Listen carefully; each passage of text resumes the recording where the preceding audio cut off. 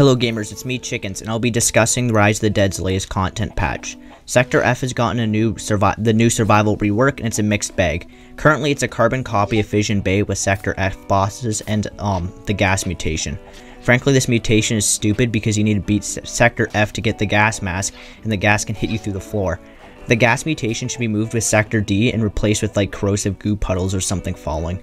To balance it out, the gas, if you stay in it too long, should start damaging you, even with the gas mask. The zombies have received lab coats, which is a nice touch, and I would love to see this in the main areas, with zombies spawning in themed attire.